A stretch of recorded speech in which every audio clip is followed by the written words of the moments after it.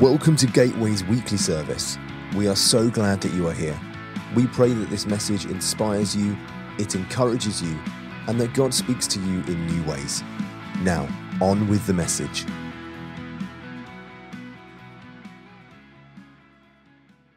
Jesus, we love you. We love you. We're so grateful to you for who you are, what you've done for us, what you do for us every day.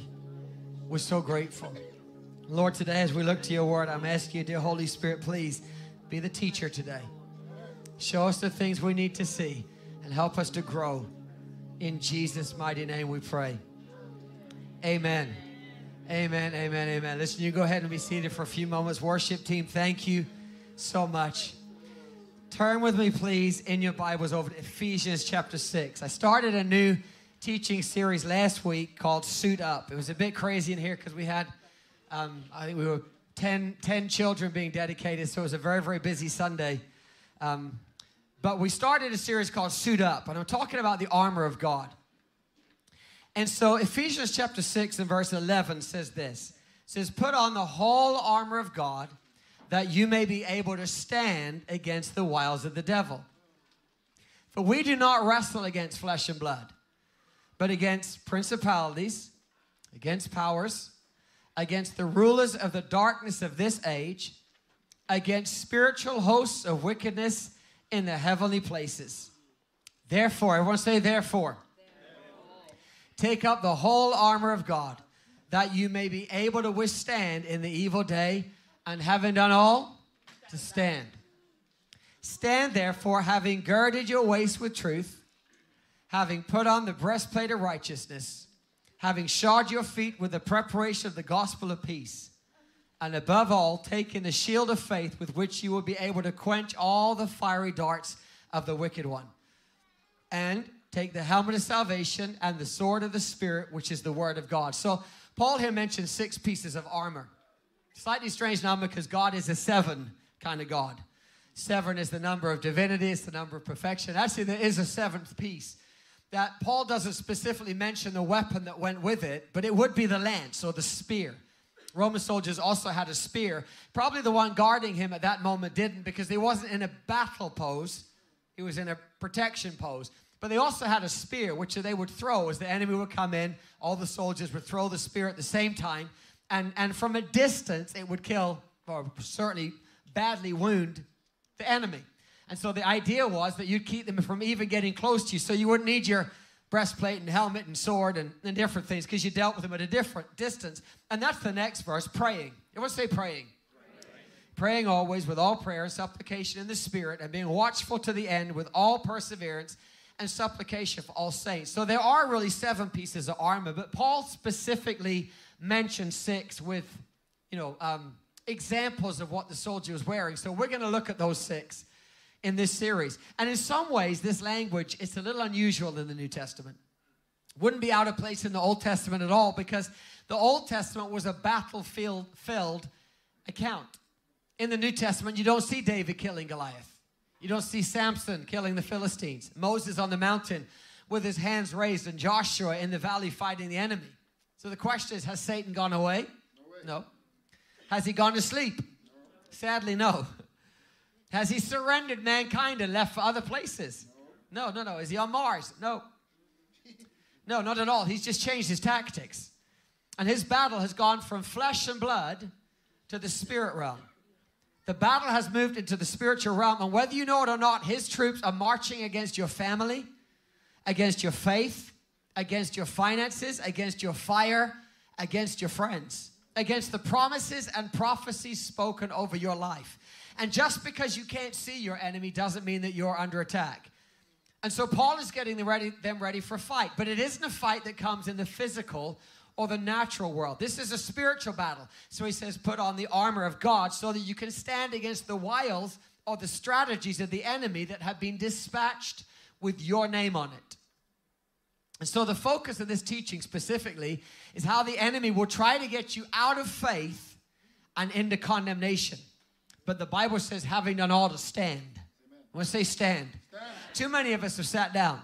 We've sat down because we've eliminated our own selves from winning the battle we're in because of our feelings of unworthiness, guilt, shame, condemnation. We don't pray enough. We don't read the Bible enough. We're not holy enough. We're not as holy as the people on the worship team. The worship team aren't as holy as the people on the altar team.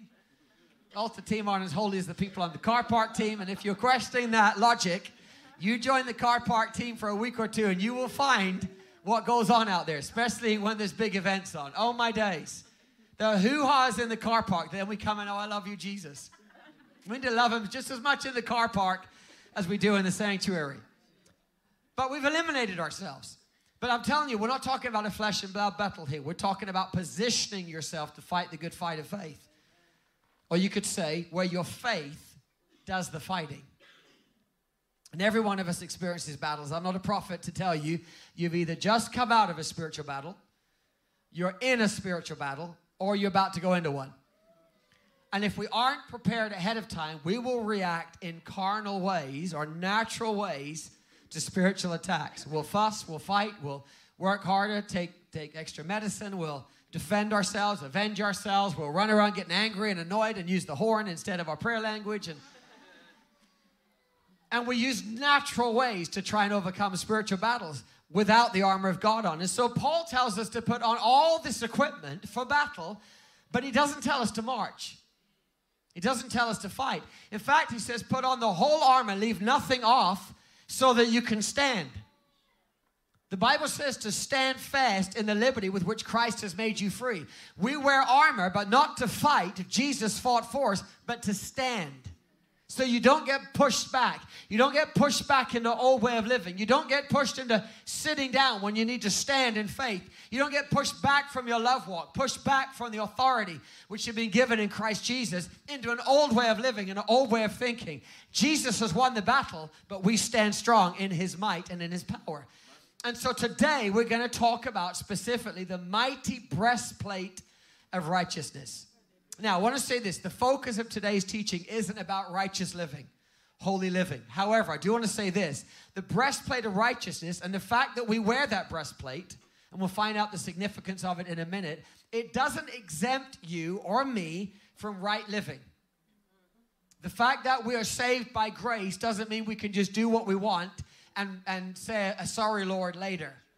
1 John chapter 1 verse 9 says, if we confess our sin, he's faithful and just to forgive us our sins and to cleanse us from all unrighteousness. I remember when I was in Bible school, I was in the car and they were speeding a little bit, and someone joked, said, oh, you're speeding.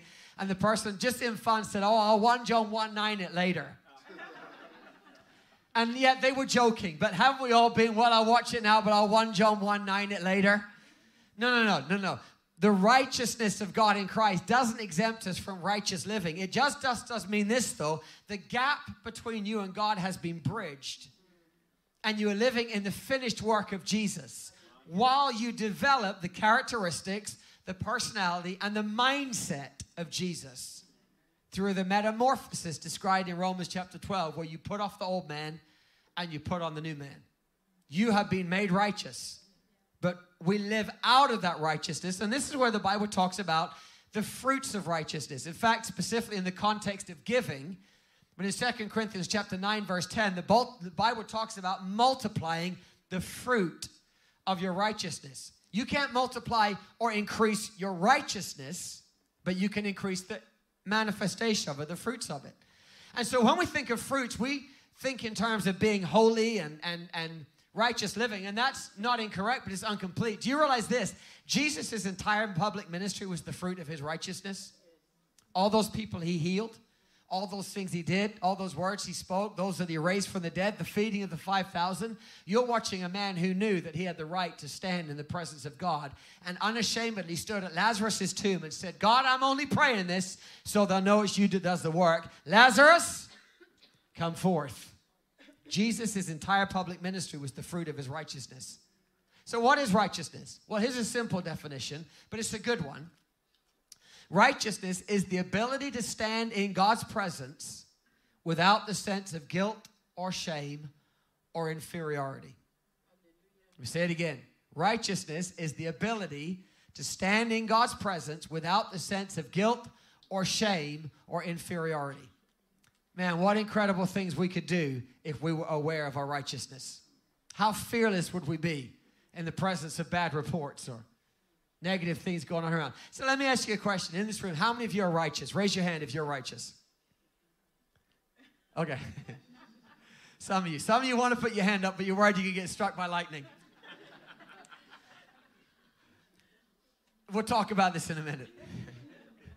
Oh, church, I love you. This is going to be good today. So I want to read an excerpt from a book by Rick Renner. I forget the name of the book. I don't actually. Dressed to Kill. It's a book about the armor of God, and he describes the breastplate in a better way than I ever could. So let me just take a couple of minutes and read from Rick Renner's book, Dressed to Kill. He says this: the breastplate was the shiniest, most beautiful, and most glamorous piece of weaponry that the Roman soldier possessed. When people walked up to a Roman soldier, they certainly didn't notice his loin belt first. They didn't notice his shoes or his sword. And as conspicuous as the soldier's helmet was, the piece of armor that immediately caught the attention of onlookers was his large, shiny, gorgeous breastplate. It's the first thing you'd notice. The breastplate began at the top of his neck, went all the way down to his knees, and it was composed of two different pieces of metal, one on the front and one on the back. And the two pieces of metal were held together by solid brass rings on top of the shoulders. Now, quite often these larger metal sheets were covered in the front and the back with small scale-like pieces of metal similar to the scales of the fish, so they kind of, tuck over each other.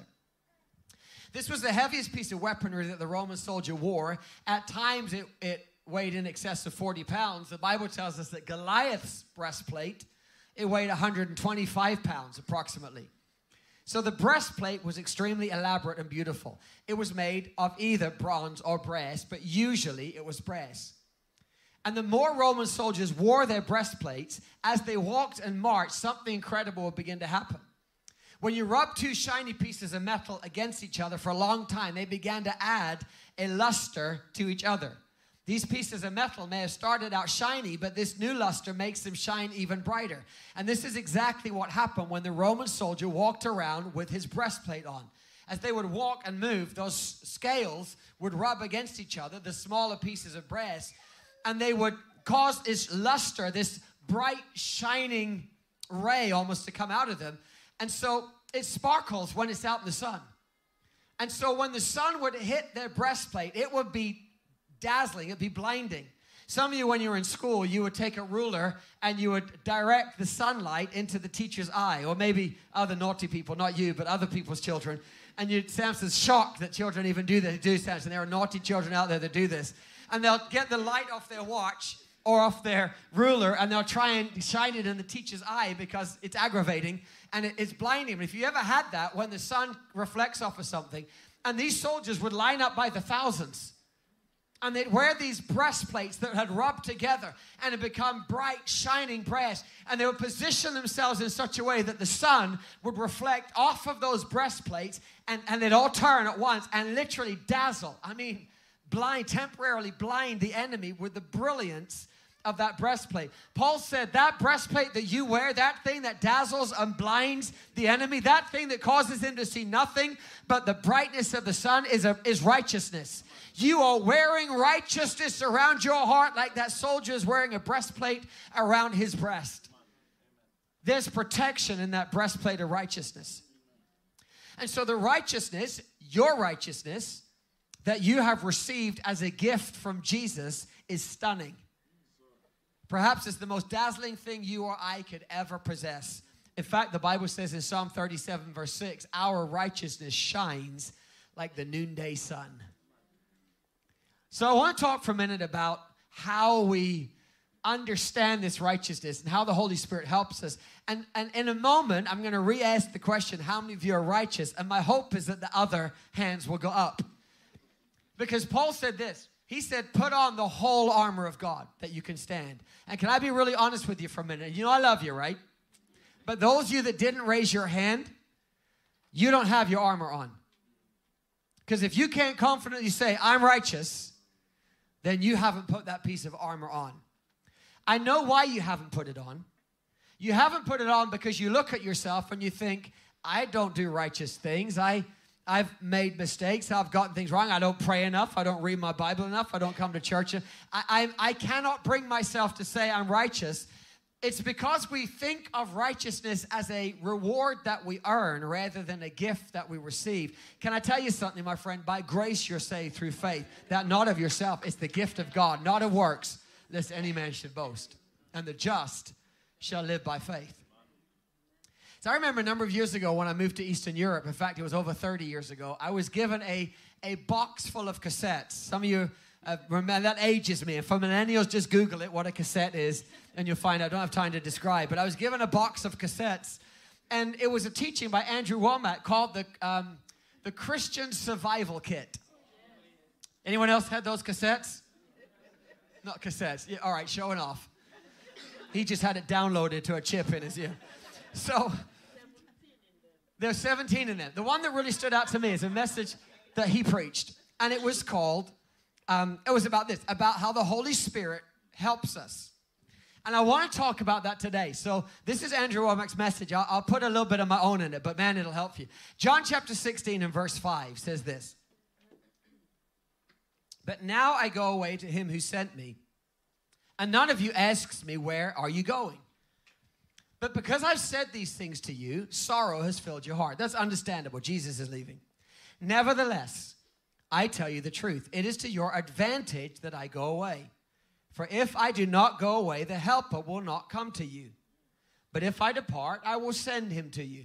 Quick question. Who is doing the talking? Jesus. Who is the Helper he's talking about? The Holy Spirit. That's right. When he is come, he will convict the world of sin and of righteousness and of judgment. Of sin, because they do not believe in me. Of righteousness, because I go to my Father and you see me no more. Of judgment, because the ruler of this world is judged. Now, we have read this incorrectly for years. Let me tell you how we read this. Even though our eyes might glance over the right words, this is how we morph it in our thinking. Let me tell you how we read it. And when he is come, he will convict the world of sins, with an S at the end, of unrighteousness, and of their judgment. That's how we think it in our heads. When he is come, he will convict the world of sins, of unrighteousness, and of judgment. And so we have seen this as the soul-winning work of the Holy Spirit alone, getting people saved. But the word used for world here is the Greek word cosmos. It means the universe, or the world, the inhabitants of the world. It's the same word used in John 3:16, for God so loved the world. It means everyone. This is a ministry of the Holy Spirit to everyone. And the first thing the Bible says, or Jesus said the Holy Spirit will do, is convict us of sin. Everyone say sin. Doesn't say sins. Says sin. What sin? He goes on to say, of sin because you don't believe in me. The sin that is the issue in our life isn't all the sins that we commit. It's the sin of rejecting the Lord Jesus. The Bible says if you believe in your heart in the Lord Jesus Christ and with your mouth you confess him as Savior, you will be saved. It's not the confession of all of our individual sins that causes us to be saved. Or else if you were 30 when you got saved, how on earth are you? I struggle to remember the things I did this week. And I like to clean my slate on a Monday. If you got born again when you were 30, that would be an incredibly long prayer time for you, listing all of your sins for the last 32 years. No, the issue is this. Do you believe or do you not believe in the Lord Jesus Christ? Because by grace you're saved through faith. And so when you and I commit an act of sin, which we still do, and we're still capable of sinning, hence the glorious verse that says if we confess our sin, he's faithful and just to forgive us. The Holy Spirit comes and convicts me. He reminds me, John, don't forget you believe in Jesus. Your relationship with God isn't based on your sins, not about what you got right and what you got wrong. Don't forget, John, that you believe in Jesus. You are not a sinner anymore. You are a child of God. You used to be a sinner. Now you're saved by grace, and he convicts me. He reminds me, John, you believe in me. You believe in me. You're a child of God. Number one, he comes to convict us or to remind us that the issue is sin, not sins. I'm not saying sins are okay. I'm not saying we should just accept them. No, we stand against those things. And our goal is to be as like Jesus as possible. But your relationship with God isn't based on your holiness. It's based on Jesus' holiness. And the moment we add to the cross, we take away from the cross. And so he comes, number one, to convict you of sin. Don't forget you believe in Jesus. When you are beating yourself up, when your own heart is condemning you, the Holy Spirit will come and say, don't forget, it's all about Jesus. John, it's all about Jesus. The next conviction he brings is of righteousness. We think this says unrighteousness. We picture the Holy Spirit standing there saying, see, you got this wrong. That's not the only thing you got wrong. You get that wrong too. And how can you call yourself a Christian when you're so unrighteous? You're so unworthy. You've got all these things wrong. That's not what the Bible says. The Bible says that the Holy Spirit comes to convict us of righteousness. Jesus said, because I go to my Father. Hallelujah. Now, if you think for a minute of this little section here being the cross, death, burial, and resurrection, Jesus was talking to them on this side of the cross. And he said, the Holy Spirit will, not yet, he will convict you of righteousness because I go to my Father. Now, Jesus knew he wasn't going to his Father until he'd first been to the cross, taken the keys of death and hell, raised again from the dead, presented his blood before the Father, showed himself alive for 40 days, and then was ascended up on high. Jesus said, I'm going to my Father. I will have given you the gift of righteousness, and the Holy Spirit will convict you, not of your unrighteousness on this side of the cross, but of your righteousness on this side. My friend, unrighteousness is not a helpful weapon. It's like jumping out of a parachute with a tank tied to you. Boom, you're going to float like a stone. It's not a blessing. Righteousness is the gift of God. Righteousness saves you. Righteousness redeems you. And so the Holy Spirit comes and reminds you not of all the things you've done wrong, although he does at times. Where's my Bible? He does at times use the word and show you things in you that you haven't seen, and he washes you and cleanses you through the word. But the condemnation you feel, the Bible says, is from your own heart. You beat yourself up, God lifts yourself up. Let me say it again. You beat up, he lifts up. Condemnation tells you everything that's wrong. Conviction tells you everything that you are in Jesus. And so the Holy Spirit comes and reminds you, John, you're the righteousness of God in Christ. 2 Corinthians chapter 5, verse 17, if anyone be in Christ, he's a new creation. Old things have passed away. Behold, all things have become new. A few verses later, 2 Corinthians chapter 5 and verse 20 and 21. Now then, we are ambassadors for Christ, as though God were pleading through us. We implore you on Christ's behalf, be reconciled to God, verse 21, for he made him who knew no sin to be sin for us, that we might become the righteousness of God in him. I don't have righteousness like I have a jacket. I am righteous because Jesus redeemed my nature. I'm a new creation. The old me was unrighteous. The new me is righteous. Let me ask you, how many in here are righteous? A few more hands. We're getting there. Put your armor on, my brother. Put your armor on, my sister. The third thing he comes to convict you of is judgment. Now, this one's terrifying when you read it wrong. Oh, the judgment. We all dread the judgment seat of Christ. Don't really know which one is our one. The judgment seat or the great white throne or the trumpet or a scroll or a vial or we don't know, but it just sounds awful. And that dreaded moment we fear when we're told that all our sins will be laid out for us like a scroll, which is going to be very difficult because the Bible says your sins and iniquities I remember no more. But maybe just for you, because you're exceptionally bad and particularly wicked.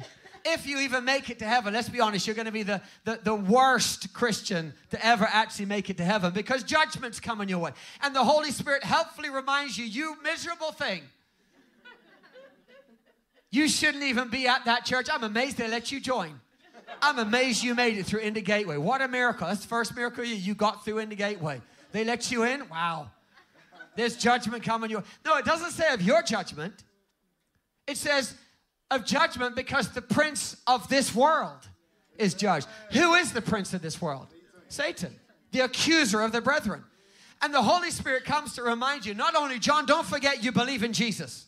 Don't forget, John, I want to remind you, you're righteous. You've been made the righteousness of God in Christ Jesus. And don't forget, you're going through these problems now. You're facing these temptations now. You're having these issues now. But the The prince of this world is judged. It's not going to be this way forever. It's not going to last forever. There's a lake of fire waiting for him, but there's a place at the right hand of the Father waiting for you.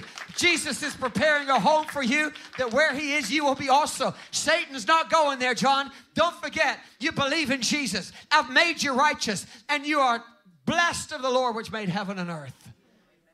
And the Holy Spirit comes to remind you of your righteousness. The Bible says there is a lake of fire, but not for you. It's for the devil and for hell. Revelation chapter 20 verse 10 says, the devil who deceived them was cast into the lake of fire. The devil who deceived them. One of the biggest deceptions that he sends our way is that we're a Christian. All right, I'll give you that one. You go to church. Okay, I'll give you that. You're going to heaven. But by the way, you are a miserable, unrighteous thing all the way getting there. Don't expect your prayers to be answered. Don't expect God to bless you. Don't expect God to help you. Because let's be honest, you're awful. This is what the devil throws away. And so Jesus said, hey, I'm not leaving you alone. I'm going to send the Holy Spirit, the comforter, the helper. He will convict you of sin because you believe in me. He'll convict you of righteousness because I've been to the cross. I've gone to the Father. He'll remind you that the prince of this world is judged. When you're feeling down, when you're feeling low, when you are discouraged, when you're condemning yourself, when you're pointing out your prayerlessness to your own self, the Holy Spirit will come in. And if you have an ear to hear what he's saying to the church, he will lift you right back up, so that your righteousness shines like the morning sun. And in fact, we learned from this illustration, when the devil comes your way, don't talk about how good you are. Just position yourself in such a way that the goodness of the Lord Jesus Christ shines off of your heart and blinds him, that all he can see is the righteousness of God in Christ. The prince of this world is judged. Let me read 2 verses of scripture to you in closing.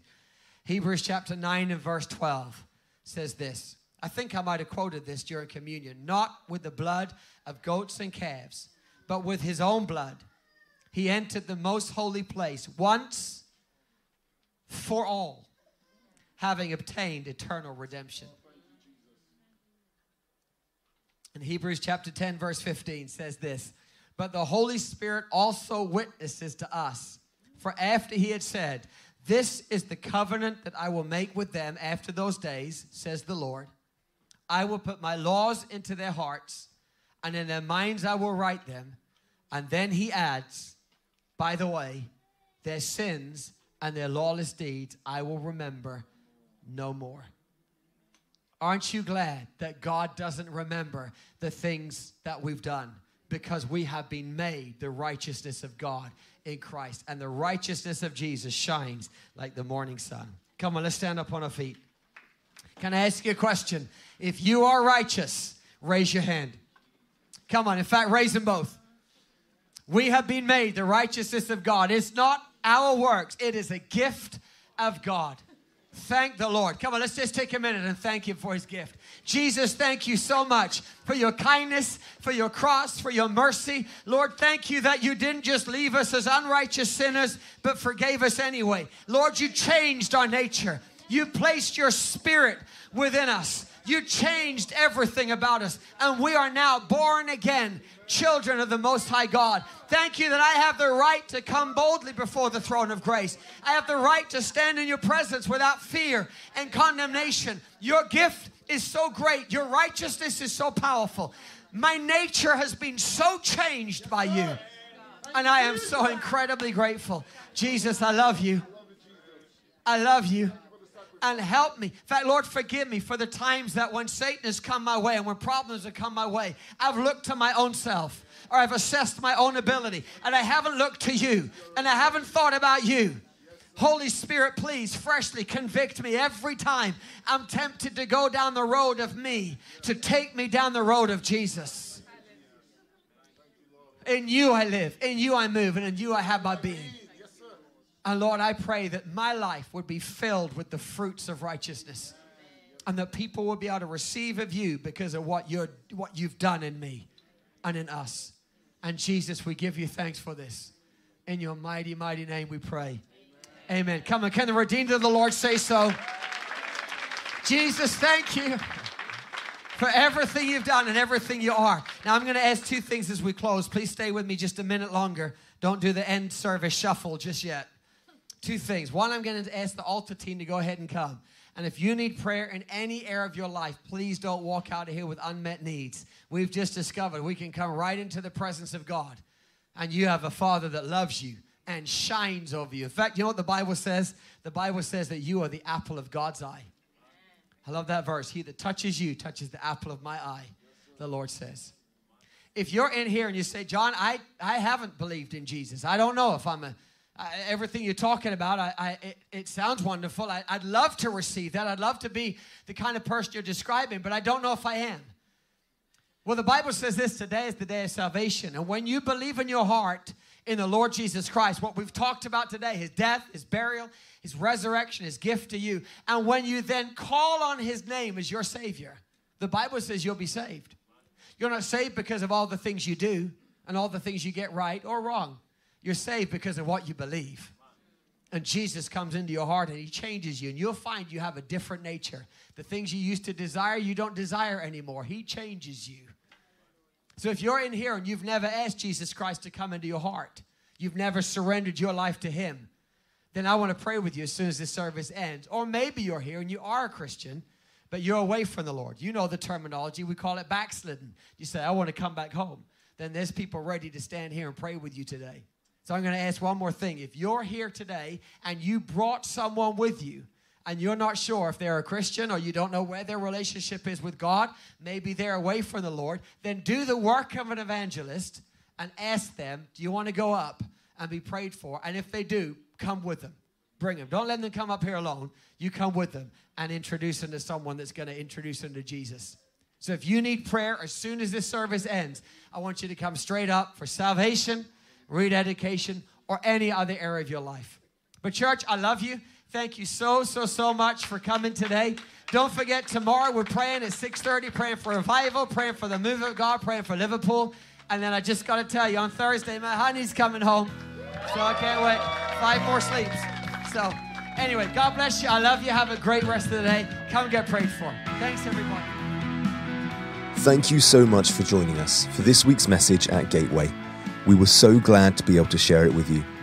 If you would like to find out more about what is going on at Gateway or when our weekly services are, you can visit our website at www.igateway.org.uk. Thank you so much for joining us, and we can't wait to see you next time.